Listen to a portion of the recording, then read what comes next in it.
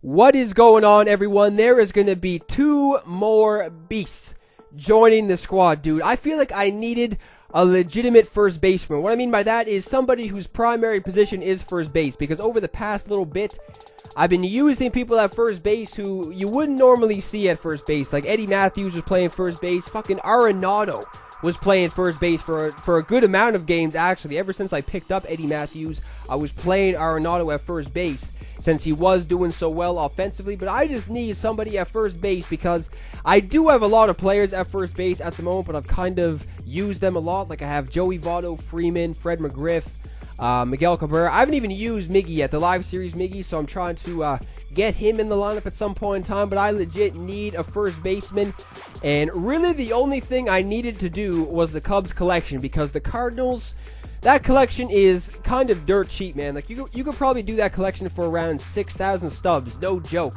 I think Carpenter goes for he was going for around 30, or actually he was going for around 3,000 stubs when I got him.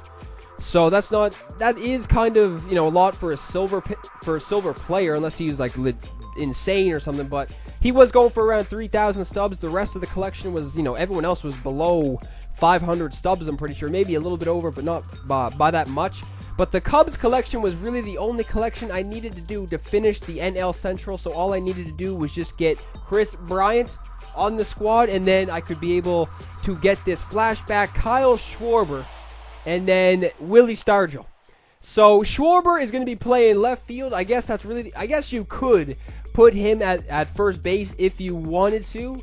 I mean, that could actually be a possibility. I could put him at first base because a lot of people like to do that. They like to put people at first base if they don't really want to put him in the field if they have bad fielding and stuff. But who knows? Maybe I will do that. I mean, Schwarber has like 30. I'm going to show the stats right now, but like 34 vision isn't too good, man. Like when you get up in those divisions and you're in like the CS, the World Series, that can kind of be a problem. But I mean, how can you ignore the 90 contact versus righties and the 99 power? So, like 99 power, dude, I'm looking to get the Moonshot Squad back. I'm looking to do that, man. I'm looking to get the Moonshot Squad back. 99 power on both of these cards versus righties. So yeah, Schwarber does have that 34 vision, 34 vision. He does have 84 power versus lefties. I mean, this really isn't a card you want to use against lefties. Only 54 contact. That is not good at all. And the fielding is, you know, below average, I guess, 65 for left field. That's not really someone you want to put out there 100%, but Willie Stargell, 71 fielding at first base isn't too much of a problem if you ask me. He has 90 contact as well versus righties, and he has 99 power like I already said. So, I mean, you know, better vision on this card with 52.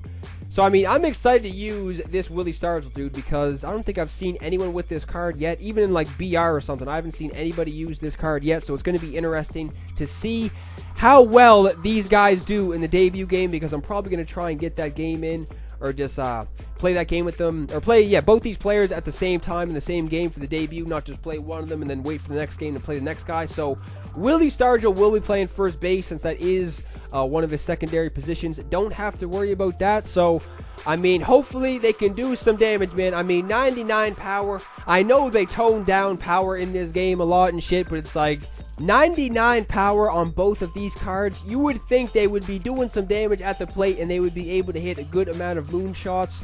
So I'm going to try and get this debut game in with both of these guys tonight. So hopefully that video will be posted tomorrow.